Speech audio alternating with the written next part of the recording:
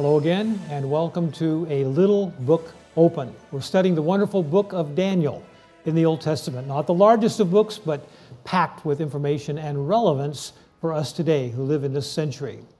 We're going to pray as we begin and have a short review and then launch into our study. Pray with me. Father in heaven, thank you for giving the message of your love through Daniel, for preserving that message in the Holy Scriptures through the centuries despite Satan's attacks, and for now making it available to us. And Lord, as we open your word now, we pray that you will open our eyes, open our minds and our hearts so that we can perceive what it is that you want to teach us. In Jesus' name, amen. Thanks again for joining us today on Loma Linda Broadcasting Network. I'm Pastor John Anderson. We're continuing our study in the book of Daniel. We're looking now at Satan's 10-point strategy to bring destruction to Daniel and his friends, and how that applies to you and me today. Because Satan is a strategist. He is a military general. There is a battle that is going on. And we are helpless on our own because Satan has much higher intelligence, much greater experience. But if we remain faithful to God and walk in obedience to his light, angels will protect us, and we can survive through this ordeal called planet Earth. God has a plan as well. We'll be taking a look at that a little bit later. Satan has a 10-point plan we're looking at now. God has a 10-point plan for our salvation. And if we will accept him and follow him, let him lead us, he will put his plan into operation in our lives, and he will come back someday soon to take us to heaven, where we can meet all these great people like Daniel and his friends. So where we left it last time is that we're looking at the different points of Satan's strategy as they are brought to view in this first chapter of the book of Daniel. The city of Jerusalem was besieged and battered and captured. And then Daniel and his friends were brought to Babylon, and some of the articles or vessels from the temple were also brought and put on display in the temple museum. We studied about that and the significance of that, and that we don't want to be in Satan's museum. We want to be in God's museum, being there to display his grace and his love. The fifth point, which is where we are right now, is that when Daniel and his friends were brought into Babylon, they were placed under the care of someone named Ashpenaz, who is given the shocking title of the master of the eunuchs. And we don't have to read between the lines to know what that means. As a matter of fact, we read in the book of Isaiah a specific prophecy that predicted that the day would come when this very tragic event would happen. So Daniel and his friends are brought into the court of Babylon. They're made eunuchs. That was done commonly back then. Anybody that served in close proximity to the royal family was treated that way, so there'd be no question as to who the father of the new baby would be that was born to the queen. We took a look at how the lives of the prophets illustrated the love story, the tragic love story that the Lord is going through. Daniel was made a eunuch. Jeremiah was not even allowed to marry. Ezekiel's wife passed away very quickly. Hosea was told to marry a harlot. All these were pictures of how God's heart is broken and crushed. Those very words are in the Bible. Ezekiel 6:9, my heart, it says that he was crushed by their idolatry. And in Jeremiah 23:9, my heart within me is broken. I don't know if you've ever gone through an experience like that when you've fallen in love with somebody and you've made that decision to commit to them, and yet your love is rejected, spurned, betrayed. Your heart is broken. You feel crushed. That's an indication of what the Lord has felt by the waywardness, the transgressions of his people. So this matter of Daniel becoming a eunuch plays a role in helping to understand this great controversy, this battle that's going on. So what we want to do now is continue that idea of study into the spiritual significance of this sad event, to see it in a broader light. Let me ask you a question as we begin. What was the very first command that was given to Adam and Eve? The very first command. Was it, don't eat the fruit of the forbidden tree? No. Was it honor the Sabbath, the first full day of their existence? No, that was not the first command. The very first command that was given to Adam and Eve, we find in Genesis 1:28. Now, Genesis 1:28 is only a couple verses after God announced his plan. Let us make man in our image. And then he did make man in his image and his likeness. And now we read these words from Genesis 1, verse 28. Be fruitful and multiply. It was God's purpose that through Adam and Eve, through their marriage, they would have many children, their children would have more children, and the earth would be populated. The family of humanity would grow and expand. And they were given that command, be fruitful and multiply, the very first command given to Adam and to Eve. With that in mind, and with your spiritual eyeglasses in place, consider now another beginning point, not the beginning point that Genesis is talking about, but the beginning point of God's church in the New Testament. How was it that Adam came into existence, and what happened to bring the New Testament church into existence? How do they compare? Well, we read in Genesis 2, verse 7, the Lord God formed man of the dust of the ground and breathed into his nostrils the breath of life, and man became a living being. So that's how man came into being in the beginning, the story of Genesis. The body in a literal sense. Now let's think about the body in a spiritual sense. You know, the New Testament church is called the body of Christ many times. How did the body of the church come into existence, and how does that compare with what we just read in Genesis? Well, when we turn to the book of John, chapter 20, we find that after Jesus' resurrection, he met with the disciples, and this is what he said. John 20, verse 22. It says, he, that is Jesus, he breathed on them and said, receive the Holy Spirit. So I invite you to consider that event described there in John 20 as it relates to Genesis 2. How did Adam come into being? It says the Lord breathed into his nostrils the breath of life. He became a living being. How did the body of the New Testament church come into being? It was virtually by the same means. He breathed on them and said, receive the Holy Spirit. What Jesus said in anticipation, he later repeated in the book of Acts, chapter 1, verse 8. Jesus said, he's speaking to his believers, the nucleus of what will become the New Testament church, the body of believers, you shall receive power, or you could say you will come alive, when the Holy Spirit has come upon you. And you will be witnesses to me in Jerusalem, Judea, Samaria, to the ends of the earth. So putting these two ideas together side by side, we find that Jesus told them in John chapter 20, verse 22, he breathed on them and said, receive the Spirit. In Acts 1, he's repeating that same idea and says, you will receive power or life when the Holy Spirit has come upon you, and you will be witnesses. What was the purpose for Adam and Eve to come into existence? What was their role, their job? The first commandment, be fruitful and multiply. Expand the family. Grow the family of humanity. What was the purpose of the body of Christ, the New Testament believers? It was by receiving the Holy Spirit. They were to be witnesses, which would result in the kingdom growing, the family growing. So what happened in Genesis 2 in a literal way with regard to the body of Adam physically is also an illustration of what God intended the New Testament body, the New Testament church to be. Through the indwelling, life-giving power of the Holy Spirit, they could be witnesses and the family would grow. The kingdom would expand. Same idea in a spiritual way. In Acts 1, verse 8, it uses a verb that turns our attention to another event that was also a very special beginning. And I'm drawing your attention now to the verb that is used there when it says, you will receive power when the Holy Spirit has come upon you. When the Holy Spirit has come upon you. Do you know that that verb, that phrase, is exactly the same as what Gabriel told Mary when she was about to become pregnant with the Christ child? Gabriel said, the Holy Spirit will come upon you. Power of the highest will overshadow you. And of course, that resulted in the birth of Christ. That same power, we're speaking very reverently, very delicately here, but that same power that allowed Mary to become pregnant and give birth to Christ, that same power would come upon the believers and bring life, and they would become Christians, followers of Jesus, disciples of Jesus, for the purpose of expanding the kingdom, growing the family, just like Adam back in Genesis chapter 1 and 2.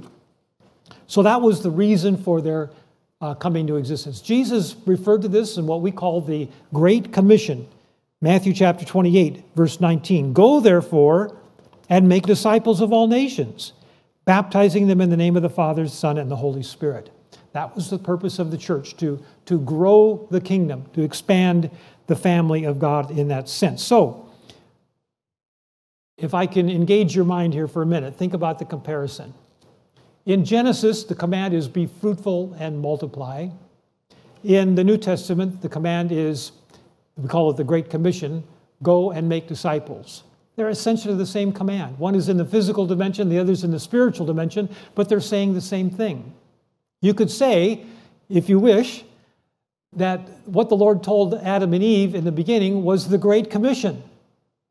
Or you could say that what was given to the New Testament church was the command, be fruitful and multiply. Basically the same thing, only one physical, literal, and the other spiritual. But that was God's intent. Through the divinely given capacity to procreate, they were to expand the family of God. What is Satan's purpose? To stop that, of course, to bring that to a halt, to hinder it in whatever way he can, to make of God's people spiritual eunuchs. Daniel experienced that in the literal sense when he was taken to Babylon and placed under the care of Ashpenaz. But what Satan wants, part of his 10-point plan, is to make God's people spiritual eunuchs so that the kingdom doesn't expand. The word is not given out. Now we find that there are some examples in the Bible that illustrate this, sad to say. Opportunities for witnessing, for sharing, to cause the family to grow that were neglected or spurned. We came upon one already, but it plays a vital part in the story right here. We read about Hezekiah, how he got sick, he prayed, the Lord answered his prayer and said as a token of his miraculous healing, the sundial was going to turn back 10 degrees. Well, those that were observers of the movements of the heavens saw that. They could see that something had happened. Where can we find out about this? Who knows about this? Maybe the Hebrews can tell us what this means. So they sent ambassadors to Jerusalem to find out what is the cause of this. What an opportunity for Hezekiah to share with them the knowledge of the true God, the God who controls nature and brings healing to us and wants to be your God as well. But what did he say instead? Instead of taking advantage of that opportunity, the Bible says that he showed them all the treasures of his house, and that's when Isaiah said to him, sad to say, they're going to come and take all the treasures, and your sons and grandsons and descendants will become eunuchs in the palace of Babylon. On that day, Hezekiah became himself a spiritual eunuch. He failed to exercise the opportunity to have the family of God grow by witnessing to God's love and God's power. How sad. Now, the good news is, let's not misunderstand. We've all experienced that defeat when opportunities have come and we've not taken advantage of them. I can tell you personally, I look back and I see where there are opportunities like Hezekiah had, and I didn't rise to the occasion. I confess my sin before God, that I didn't do what I should have done. But God is forgiving. What we want to do now is start from here and do better. But Hezekiah neglected an opportunity. He was, in effect, a spiritual eunuch. He did not cause the family to grow. Jonah went down that path. The Lord said, I want to send you to Nineveh. There are people there that will respond to my message if you just go and tell them about me. Where did Jonah go?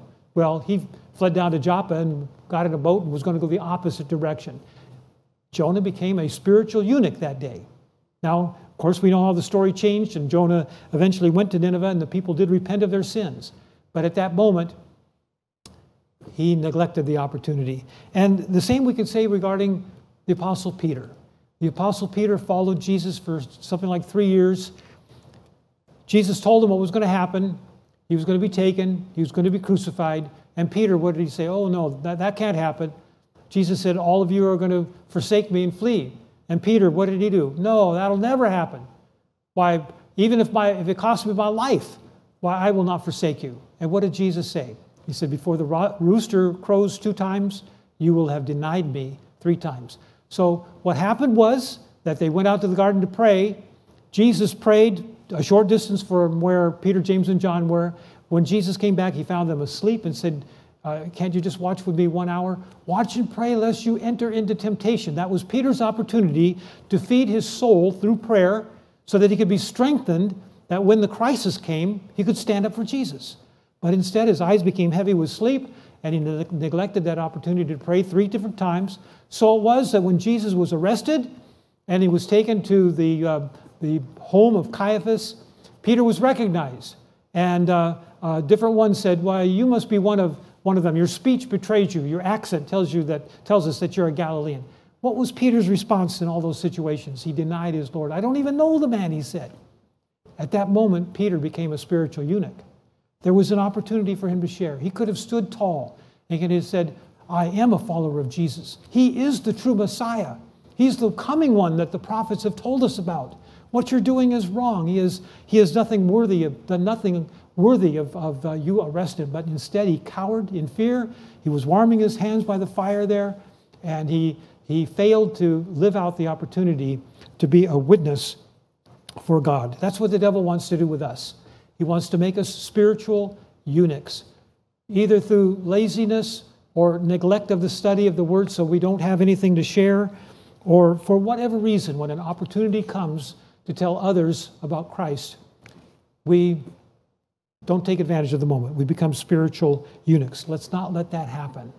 Let's be faithful to the Lord and take advantage of those opportunities to share about God and His plan and His love so that others can be part of His family and can be saved eternally in the kingdom. That's our purpose here. We are here to be fruitful and multiply. That was number 5. The devil had a 10-point plan in chapter 1 of Daniel. And we've talked about how he besieged, he battered, he took captive, he put on display, and he neutralized. Now point number 6 and 7 kind of go together, and it has to do with food and drink. We're going to read from the Bible now, and we're going to read from chapter 1 of Daniel, and I'm going to start with, I'll start with verse 3 just to give the complete context. Daniel 1, verse 3. The king instructed Ashpenaz, master of the eunuchs, to bring some of the children of Israel and some of the king's descendants and some of the nobles, young men in whom there was no blemish, but good-looking, gifted in all wisdom, possessing knowledge and quick to understand, who had ability to serve in the king's palace, and whom they might teach the language and literature of the Chaldeans.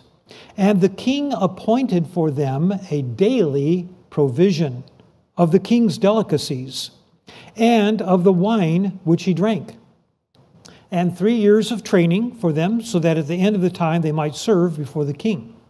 Now, from among those of the sons of Judah were Daniel, Hananiah, Mishael, and Azariah.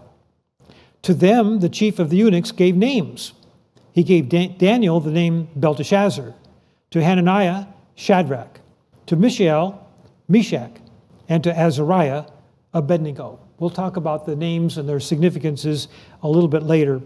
But we're thinking about the matter of the food and drink. And verse 8 says, Daniel purposed in his heart that he would not defile himself with the portion of the king's delicacies, nor with the wine which he drank. Therefore he requested of the chief of the eunuchs that he might not defile himself. So Daniel and his companions are taken to Babylon. And even though some terrible things happened, it seems that Nebuchadnezzar wanted to show them some favor. And so he arranged it so that as they came to eat at the table, the food that was brought to them was actually going to come from the king's private kitchen, from his personal chef, from his treasured wine cellar. These that were going to be serving in the court of Babylon were going to be given the food and the drink of Babylon. And I feel quite certain that Nebuchadnezzar meant that as a token of goodwill shown toward these that he had taken captive. But Daniel saw immediately that there was a problem here.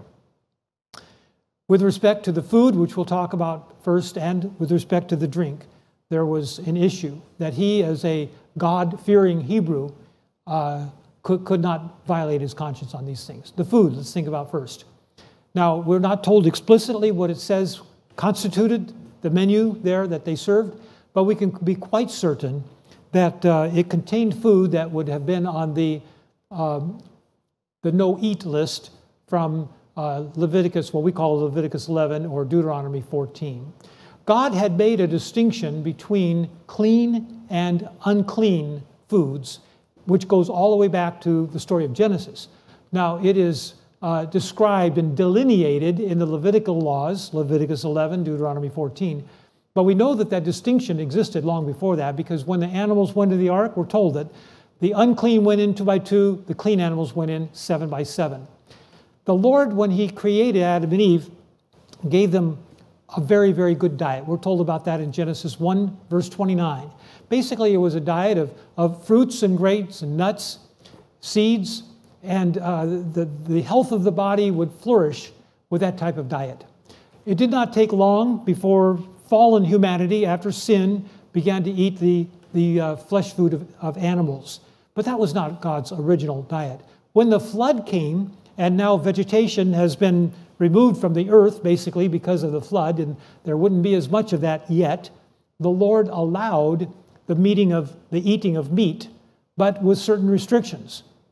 It would have to be only food from the clean class of animals, which Daniel was well aware of what that constituted, and it had to be slaughtered or killed in a specific way. Now, we know that this guideline existed all throughout the Old Testament and was preserved into the New Testament era. If you read Acts chapter 15, you'll find very clearly that as the church was expanding into Gentile areas, people that weren't as well acquainted with the Jewish heritage, that nevertheless they were expected to eat the food that was on the clean list and killed in the proper manner. It says that they were to refrain from eating animals that were strangled. When you strangle an animal, the blood remains in its body. And science tells us today that it's the blood that carries the objectionable toxins and bring harm to our body. So back then, if flesh food, if meat was to be consumed, it had to be from the clean list of animals, and it had to be slaughtered in the proper way. That is, it had to be slaughtered in a way that the animal would bleed out, and almost all of the blood would be pumped out to bring about the animal's death. Daniel knew that. And he also knew that what was going to be served on the table there would not conform to those guidelines. So there was a problem. Not only the type of food itself, but no doubt the way it was prepared. Daniel could see that there was a problem there. Now, it's called in the Bible his delicacies. So I'm sure that the bakers, the cooks there in the royal kitchen used a lot of the things that human bodies like: salt and grease. Salt and grease.